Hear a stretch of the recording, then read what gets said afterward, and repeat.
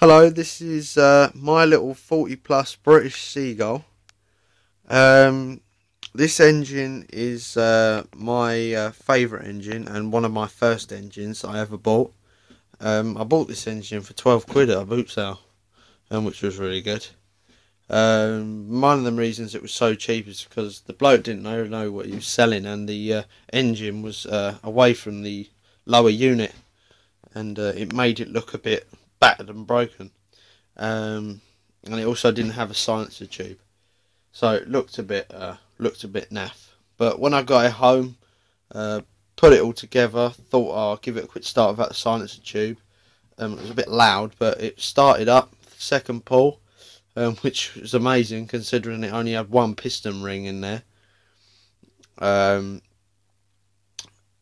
I had to get I've just finished putting in a new set of piston rings, which were X stock on eBay. I would send out a recommend if you need 40 model piston rings. You're thinking about getting the new ones. Get on there now. The bloke is selling X stock 40 plus piston rings.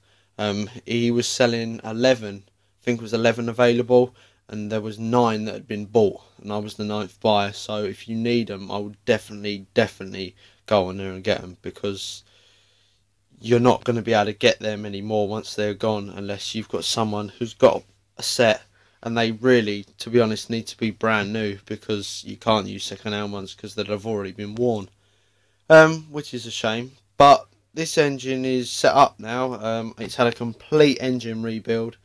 It's been completely stripped out. The water system is completely clear. It's had all new gaskets all round, crank casing gaskets, new head gasket, new gasket between the block and the crank casing. The carburetor's been completely stripped out and cleaned. Everything on this engine has been cleaned. The lower unit the gearbox at the bottom has been completely stripped. It's had all the oil changed. It's had all the paint taken off. It's had all a new impeller.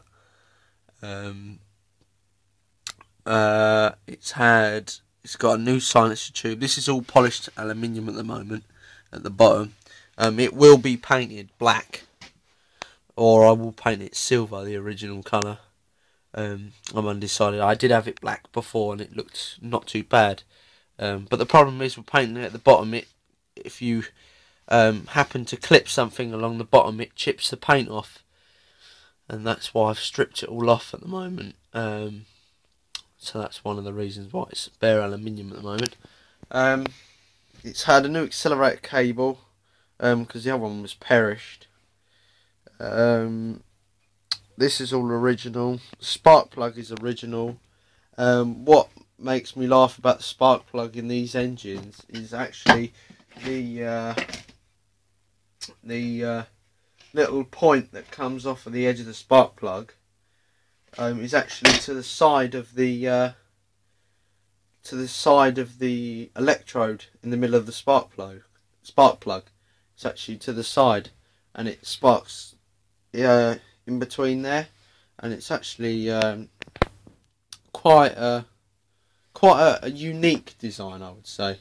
But I've actually seen one a bit better than that. I've seen a Mercury with no sort of sparking arm over the top, and it sparks between the piston and the spark plug, which is quite a unique design because you get more compression. But yeah, enough about that. Any other things? Oh, I do need a new fuel cap. If anyone has one, could you please send me a message saying that you've got one spare?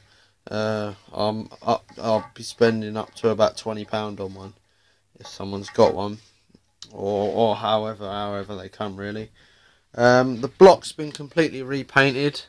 It's been sprayed and then had lacquer sprayed over it to keep the paint, give the paint a longer life. And there's the British Seagull name there. The tank's a bit dented on the edges. You tend to get them with the old Seagulls because the tank is the widest part of the engine, so when you put them down, the tank takes a bit of a battering. If you do want to take these off You have to get a blowtorch because they're brazed on. You have to get a blowtorch and melt round the edge, and then it should just come straight off. And then you can bash it out and put it back on or whatever, but I'm just going to leave it for now. What some people have been doing is stripping the paint completely off of the fuel tank. I don't like doing that because I love this little decal on it. I love the man with the outboard over his shoulder. It just gives it a lot of personality. I mean, every little scuff and dent is, you know, a memory of it going out and someone, you know, using it, or me using it, you know, or the person who had it before me using it, and it just gives the engine its own unique little bit of personality, which I really like. But everything's been completely cleaned.